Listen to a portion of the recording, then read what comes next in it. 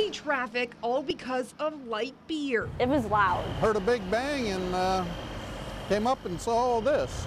It's not the worst one I've seen. People who saw it say a propane truck ran the Bud Light semi right off the road. Yeah, it looks like folded, like the front half, like jackknife pretty much. What a mess. It's a job. Cape Coral police shut down the northbound lane on Santa Barbara Boulevard for hours, diesel leaking into the street. Biggest concern at the time was the environmental aspect of it.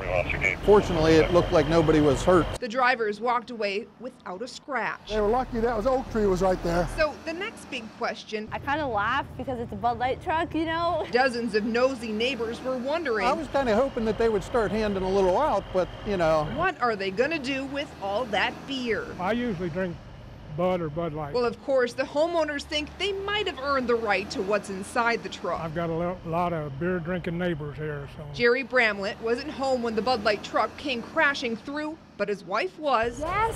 What do you want? Lady, don't you know that there's a truck in your backyard?